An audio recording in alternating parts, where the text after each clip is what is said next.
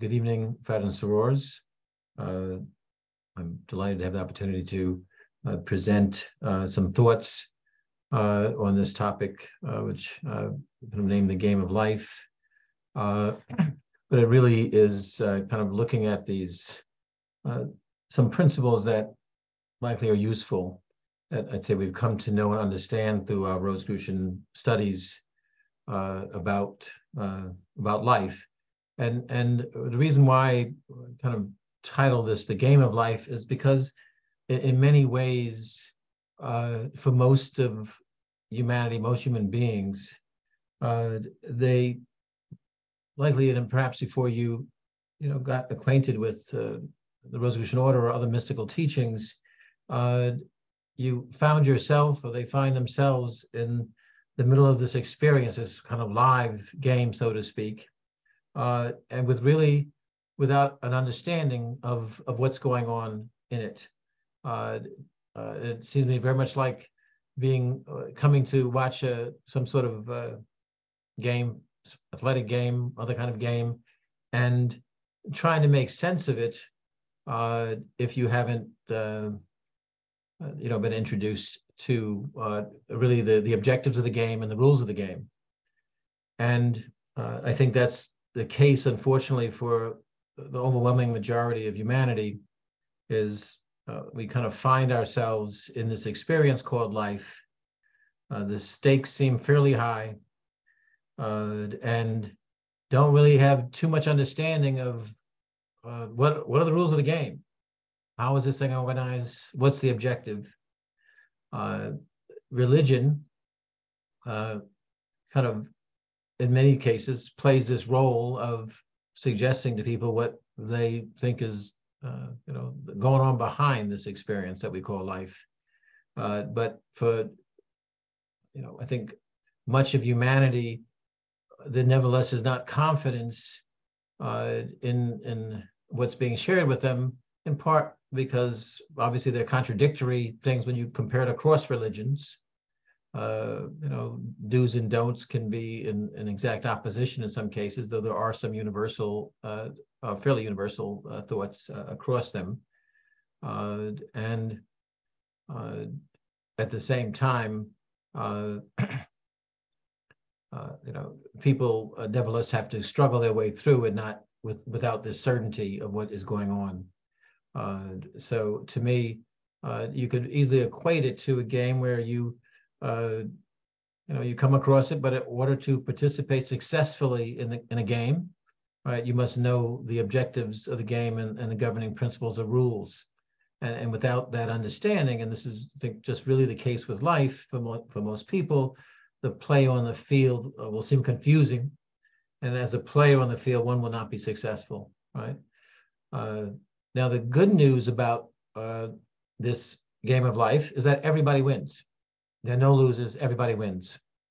So that's the good news. And actually, the only person you have to beat in this game is your lower self.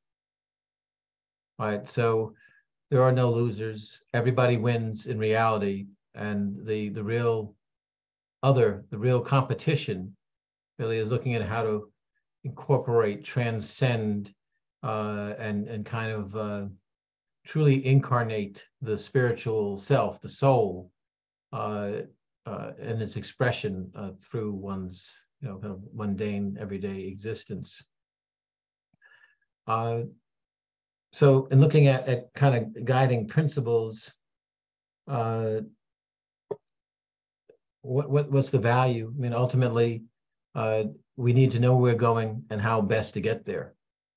And I think what we kind of take away from our studies, our Rosicrucian studies, our own inner pursuits of kind of the mystical journey, and our own, seeking the answers to life, and that saying that's been put in many different ways, different languages: knock and the door will be opened. Seek and you should find. So for people who have taken this on, whether through something like Rosicrucian studies or otherwise, to come to awareness of what's the goal.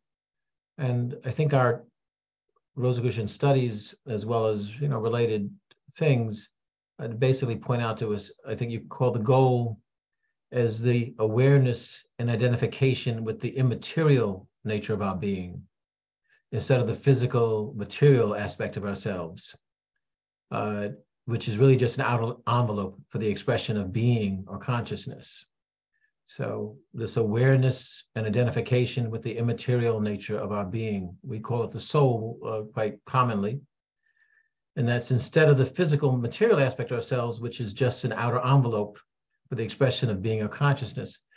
And if we think about it, most of humanity has it backwards, right? I mean, through no fault of our own, because it would surely seem to be an evolutionary process for all of us, but not simply the physical evolution, but an inner evolution as well.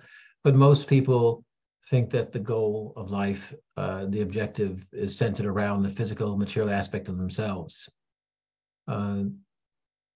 Kind of related to this, in terms of our goals and aspirations, is instead of principally being conscious of the objects of consciousness, basically the things that our senses bring us, is becoming more conscious of consciousness itself, which is being.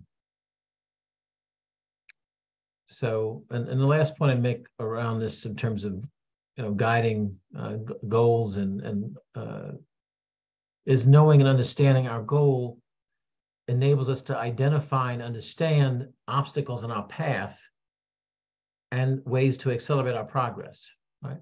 So unless you know your goal, you really are not going to understand and address the obstacles in your path and to accelerate your progress. So, that's kind of the background to what I wanted to share with you, just some principles, some ideas around things that one could, I think, come over time to observe to be features of life, of this existence that we call life, this certain conscious existence of earthly experience. And I would say one of the overarching things is to recognize that life is intelligent. All right, so life is this intelligence, permeates all that there is, all that we're conscious of, as well as those things that we're not conscious of. But this intelligence is the foundational piece of life, or the expression of life. And we just see it through the innumerable life forms. We see the same intelligence. So we live in a sea of life, live in a sea of intelligence. And if you kind of recognize that the cosmic order is this intelligence in action, this intelligence is our own expression of and responsiveness to our environment and the thoughts that we're able to entertain. So this intelligence and the kind of the words of Psalm 139 is everywhere, right? No matter how far into the ocean I go, no matter the highest mountain, etc., thou art there. So this life, and I don't mean the idea of the breathing life, but this notion of existence is intelligence. It permeates everything. We live in a sea of intelligence. In the words of Saint Luke, the Christian Saint Luke from the Acts of the Apostles, described it as that which in we live and move and have our being. So life is permeated by a universal and immanent intelligence. It's all about us. And it accounts for the universality of it, accounts for the precision of karma, the regulation of our bodies, the regulation of things in the universe. It is these cosmic laws are this intelligence in action. They're not, it's not like a cosmic law is some sort of, physical object that you pick up. Right? These cosmic laws are this intelligence in action in our bodies, in our own awareness, and in the material universe that we see. And life, as we know, is responsive, right? One of the things that we say when something's alive is it responds. And this life, whether it be the life that you can see manifested through material forms or not, this life, this intelligence is responsive. It's responsive to every one of our thoughts, our desires, our actions, both individually and collectively. Right. So, when again we go back to the idea of karma, karma is the responsiveness of this life, and I'd say one of the great indications of the imminence of it is the precision of karma, of how when it comes in, I don't mean, it doesn't have to be what we consider to be unpleasant karmic actions or reactions, but you see how exact it is. It is exact to the cause. We're cautioned, I guess, in the old Jewish Old Testament, it says, and I'm sure it's in many other, holy books, is vengeance is mine, saith the Lord. And the idea of all of our justice is going to be inexact. The karmic, quote unquote, justice, balancing, correcting, it's precise, it's exact. And it does it without harming those things around it. So it's kind of the ultimate laser focus. It's for you, right? It's exactly for you. Whereas, when humans try to carry these things out, there are consequences beyond the initial kind of motivation for the act, right? We kind of go at things by comparison with a bit of a sledgehammer as compared to the precision of this cosmic intelligence. And it's not like perhaps when we were children, we may have thought of the idea of God somehow watching all, well, at least when I was a kid, 6.5 billion people perhaps, right? But all 8 billion people, God's watching them all individually, et cetera, and keeping track, and I guess got a giant, blackboard up there and writing stuff on it, et cetera. And, then kind of picks out, I guess, what to do.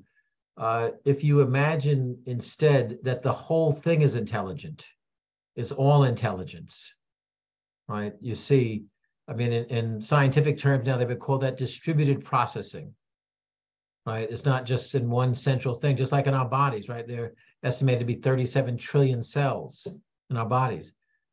We are not individually trying to keep track of 37 trillion cells and their actions and all the other things that they must do to, keep harmony in themselves and stay in harmony with the larger cells and culture around them, the organism. So this intelligence is distributed. It's immanent in all things. And I love the modernist phrase, the universal but unmanifest force, invisibly diffused throughout the whole. Right? The universal, unmanifest, you can't see it, but invisibly distributed throughout the whole. Right? So it is where can I go when you are not there? We get back to the Psalm, or in that in which we live, move, and have our being.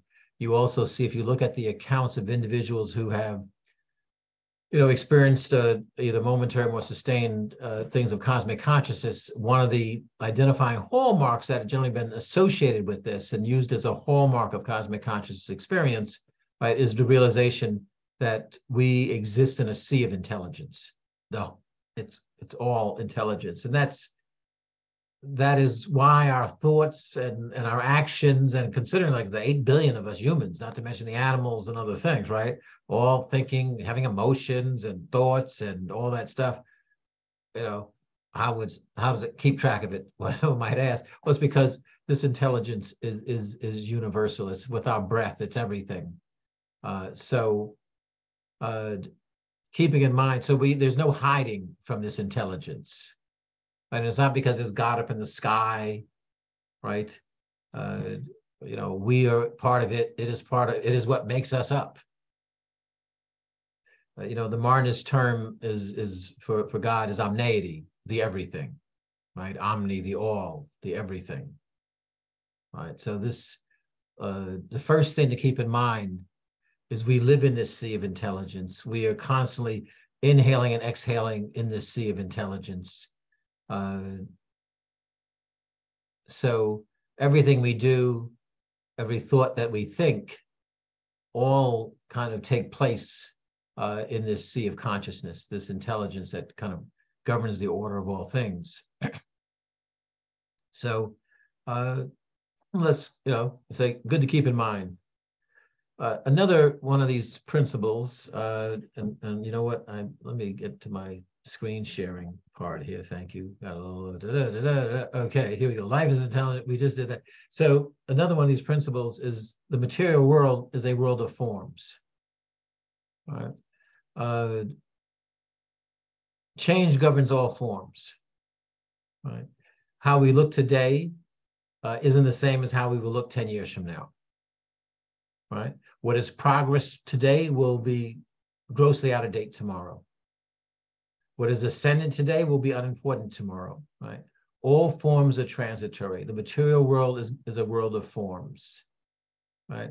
So it kind of tells us don't latch on to the forms. Right?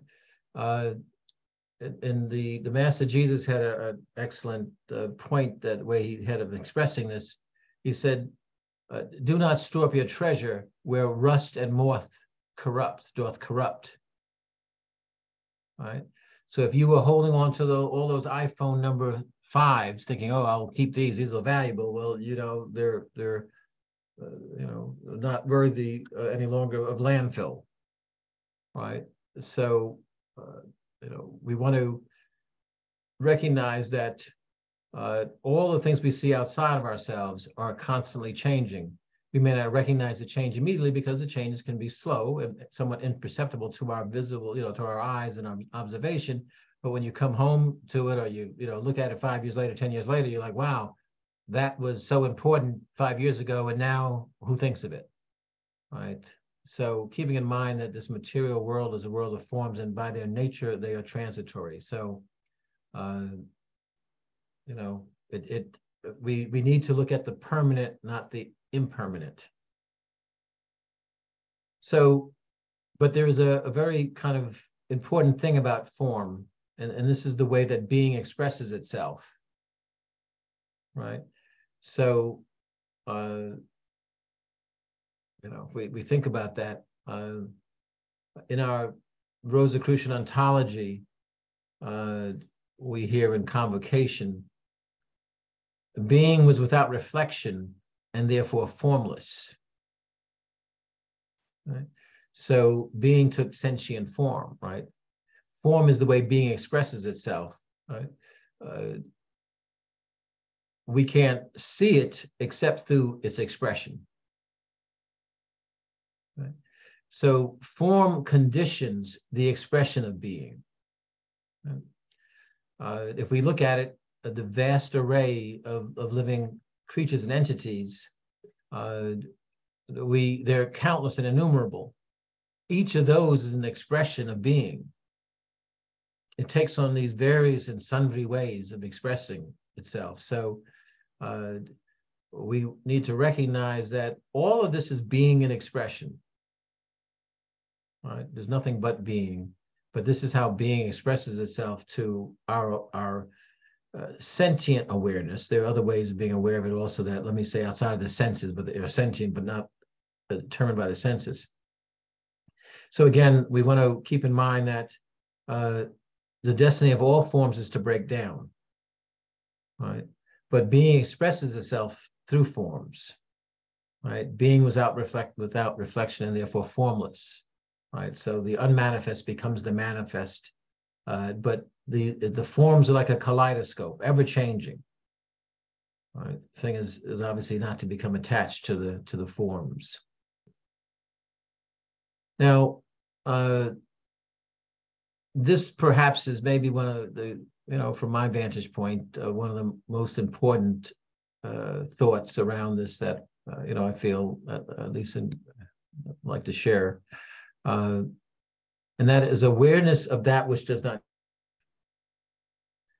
And so we can look at, we just said forms, material things are constantly changing, they're transitory. So the question I kind of say we could consider is what hasn't changed during our lifetimes. It's not our appearance. It's not where we lived. It's not even our friendships. And in most cases, not our loved ones. Some are here and some are not any longer. So the question might be, why do we cling to things that we can visibly see will not remain the same?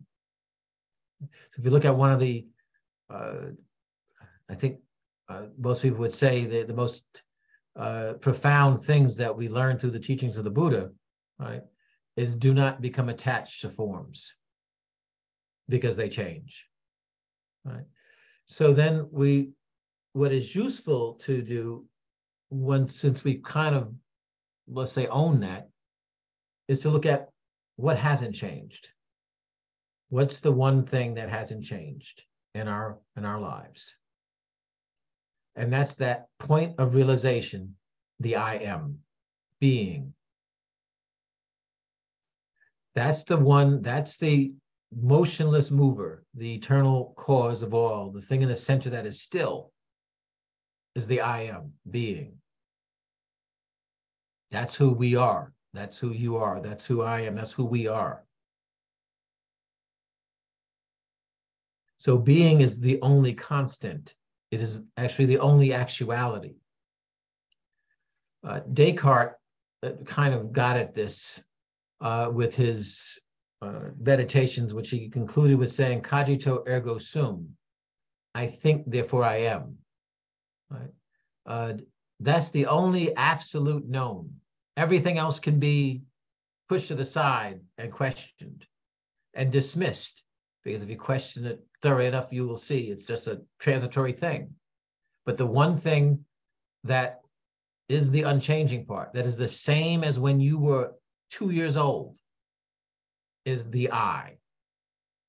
And that I is the expression of the cosmic. That is being. We share being in being. You know, the thing, again, this from the kind of Judeo-Christian tradition, where we're told, be still and know that I am God. It's in that going within, when we actually are just resting in being, not looking at what we're doing tomorrow, not dealing with the sensory things. That being is the eternal. That's the part that, you know, survives the transition, the very many transitions we have in life, right? We have, our bodies are very different than when they were when we were 5 and 6 years old. And you know, it's conventionally said that our bodies, the cells in our body change over every 7 years or some process like that, right? But we are the same person. The I is the same. The locus of awareness is the same. So that's the who we are. And that's the doorway, right? To quote Louis Claudius of Matam, the door by which God goes out of itself, it enters the human soul, right? And the door by which the human soul goes out of itself, it enters the understanding, that awareness. So, you know, that awareness is the unchanging aspect of ourselves. That's the actuality of ourselves, and that's the thing we want to dwell in, right? As we get to know self, truly is the only constant, the only absolute. Everything is just simply an experience in consciousness or being. Even my voice, this experience you're having now, experience I'm having now, are just experiences in consciousness. Right? We learn in our Rosicrucian teachings, there is no space. Everything we may believe we are seeing and touching things outside of ourselves, but they're just experiences in our consciousness at the end of the day. And with the right stimulation of parts of the brain, you could replicate that experience.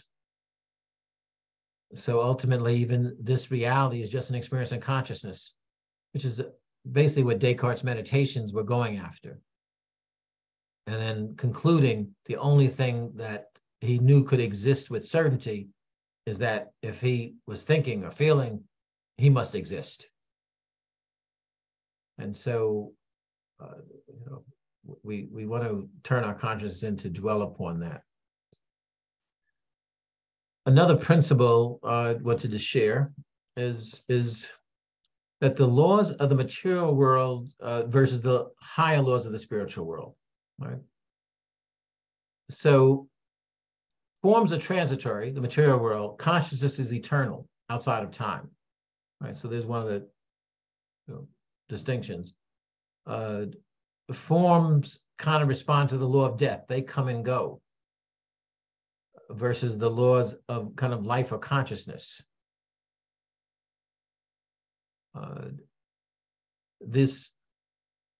The laws of the material world really are centered around things breaking down, right? It's kind of basic physics, something called entropy. Things go to break down into the most random configuration. When we apply the laws of consciousness, of the spiritual aspect of ourselves, of our being, and we kind of move our attention and intentional resources from that part, from the material side of self, an objective side of self, to this other part, we see that things are built up. It brings order to our land, to our world, and those things about us, to our lives. So there's a great power in focusing on our spiritual nature of being as compared to our material identity. The more we turn that consciousness in, the more that we dwell in awareness of this spiritual aspect of ourselves, we will see actually that which would seem to be miraculous and virtually impossible from an objective point of view take place in our lives, take place around us. So, I think our goal is, while we have to live in the material world, is not to be preoccupied with it as the primary kind of seat of our awareness, the primary thing that draws our attention. Because when we live by the material world, we live by the laws of the material world, which are very much around things breaking down, and a good deal of very transitory, and with that building up and breaking down, it can be very uncomfortable. As we turn our awareness toward our spiritual self, the soul consciousness in us, paying attention to it. Look, it doesn't have to be a revolution overnight. Just, in a sense, communing with it, communing with conscious awareness of it, right? Attunes you. I would say a lot of our Rosicrucian exercises, right, they are designed to attune us with this other aspect of self. And likely many people, have encountered where sometimes where it's been recommended to us, where things might be very inharmonious around us. We find ourselves in some physical circumstance which is quite inharmonious, and perhaps cannot immediately leave it, is to use our Rosicrucian tools, which really, and it can be the Rosicrucian sign that we make mentally, it could be other things, but simply becoming aware of our spiritual nature, which is what those things bring us back to. And when I say spiritual, let me just say the soul nature, right?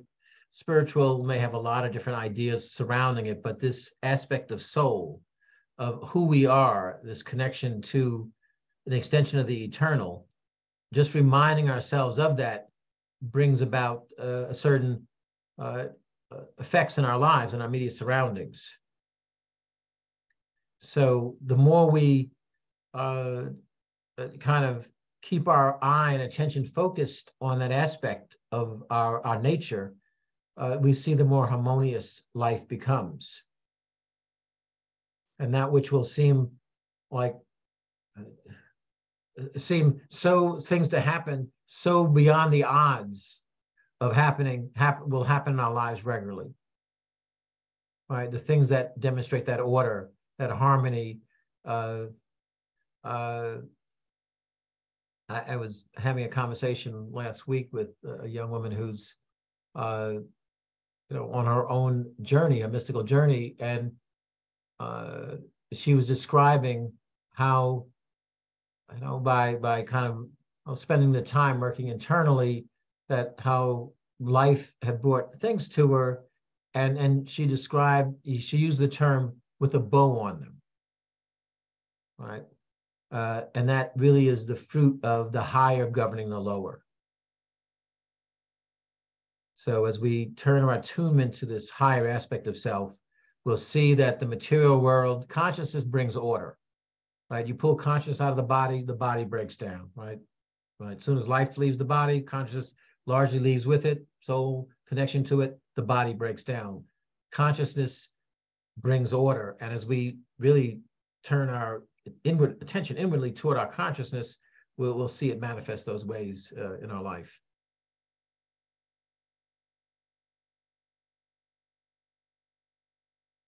I guess this one is actually as important as the prior one, so maybe I misspoke there. But anyway, this principle of unity, and we think all forms of expression are forms of expression of the same divine essence, and are therefore one. And this is, I would say, is likely the most important principle to recognize. It is all one. We are connected with all expression of life and reality, and no different than being cells in a larger body.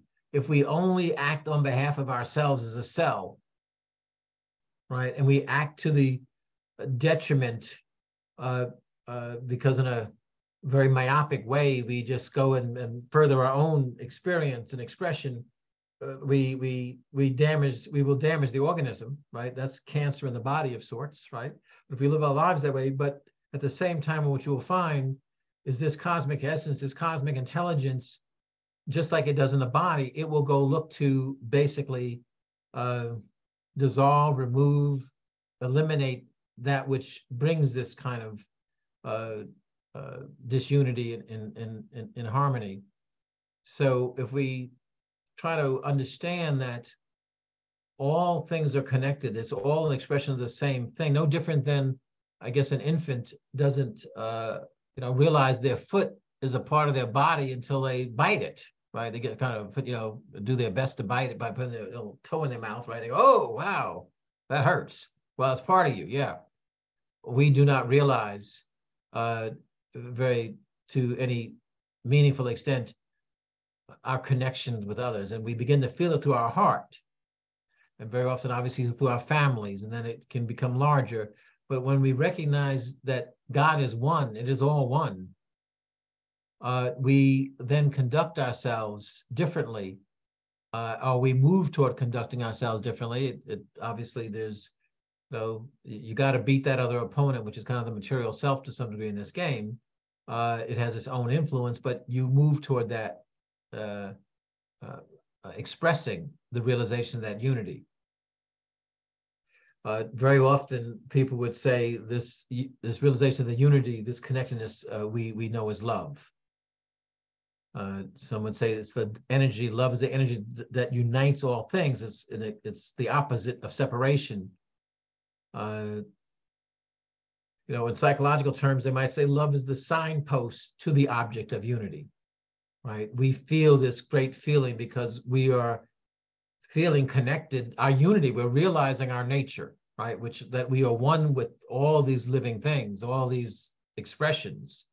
And as we feel that, that feeling of love leads us there, takes us there, sustains us there, because we're coming, it's like a hungry person enjoying the taste of food, right? Someone who hasn't had food and they realize, that tastes good. Love tells us and reinforces for us this realization of unity. So if we keep in mind that we have to develop away from the self as this myopic, just little me, this identification with the physical body, which is limited, right? It has boundaries and borders to it, and allow ourselves to basically recognize our connection surely to all living things, right? they're all trying to do what we're trying to do. They're all trying to make it, right? Realizing that connection to living things, and we respond. We respond what we call love because we feel that unity, that oneness. And that likely is the most undergirding principle of how to succeed at this experience that we call life, is recognizing the unity and acting out of that recognition. And we know it doesn't come overnight, and it's a marathon, not a short game. It's a game of cricket, it lasts forever, but it's a long game. But as we progressively move ourselves in that direction, we see the fruit of it. So we want to realize this principle of unity. It likely is the most important or salient thing to take ourselves on that journey towards. Right? We have to work around the differences in the expression and realize, no, it's one thing expressed in many, many forms. Multitudinous, were his expressions. Multitudinous was nature. So we are distracted by the differences in the appearance, but it's all the same thing expressing itself. All right. So something there about that principle of unity. Evolution is a universal principle. I think we kind of get this, just to focus on a little bit. That includes the expression of consciousness in living things, right? So it's this principle and becoming incarnate. So when we say incarnate, meaning it's kind of clearly sharing these other levels of vibration, in physical form, and progressively it expresses more and more of its nature. And we know our job, as we say, the unfolding of the rose, right, is expressing progressively the nature of the soul, which is aware of its oneness, and we become aware of its oneness, and is part of that one divine principle. So there's this evolution. It moves us away from the transitory to the eternal, right? And life is constantly moving us away from quote unquote false gods. A false god can be anything. Not a statue. It can be something you become so materially fixated on that now you're instead of doing the work you're really here for, which is to bring about the expression of your soul through your body and yourself and your personality, and instead you're focused on something else. So the other beautiful thing about this is that free will, which humans exhibited to definitely a distinctive degree, it may be present other living creatures on Earth as well, not to mention the things outside of Earth, but free will enables us to either resist or speed up this process of spiritual evolution. Right? We can actively participate. I mean, that's one of the great gifts that we as human beings have. We're able to actively participate in our evolution. Either way, you're going to evolve. There's no question you're going to evolve. Evolution governs all kingdoms, right? Including this kind of expression of in humanity of this soul nature. But we have an opportunity through free will to advance that, which actually makes for a much more pleasant human experience as well. So this evolution, it was said by Marcus Aurelius, a Neoplatonist, who basically said, those who will not walk voluntarily, the fates will drag. And that's really just pointing out this evolution is going to go. You can either cooperate with it and really take advantage of the time we're here on Earth and this earthly consciousness to accelerate this evolution, or you can resist it. But generally, resistance is fairly painful. So not highly recommended. We're getting there. Sorry. We're at number 8. There's going to be 10, a couple more to go. So consciousness determines our experience, right? As you shift the balance of your consciousness toward awareness of your spiritual, immaterial aspect of your being, your life will move away from seeming randomness and intermittent harmony to sustained harmony, right? So as we shift our consciousness toward awareness of the spiritual, immaterial aspect of our being, we will see that we are not subject to the random things that beset a lot of lives, right? And they're because they are vulnerable to those things, susceptible to those things because of the lack of harmony in their existence, lack of attunement.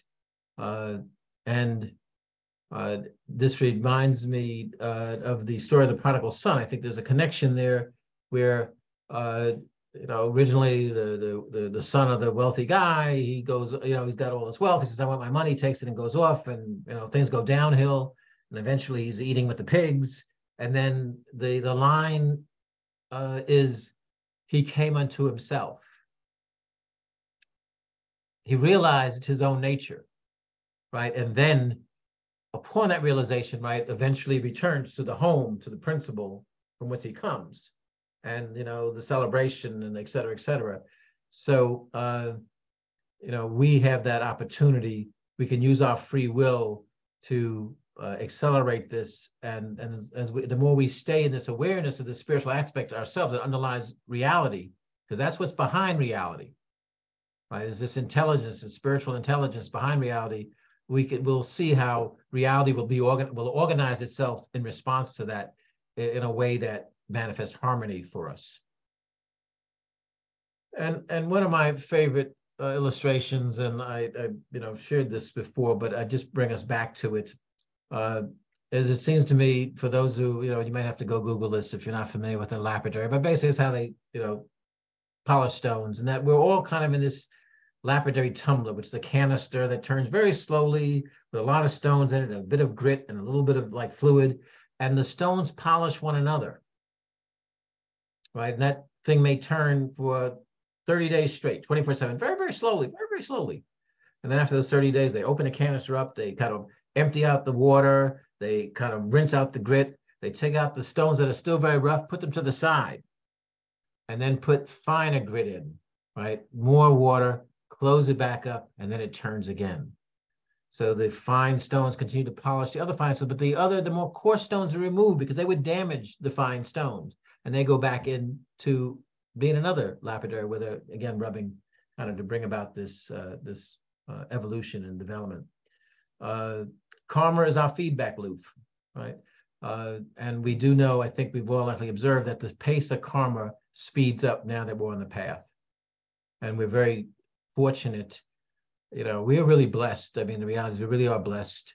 The other good part, though, is that you being blessed or anyone being blessed doesn't take away from an opportunity. Everyone can be blessed. We all are, in the words of Samatan, we're all assembled around the circumference of a circle. We all have different circumstances to our lives, but we are all equidistant from that spiritual center. So every one of us, by turning there, can have the same experience. It doesn't take away from anyone else. The last point I would make, and I'm sorry I'm over time, but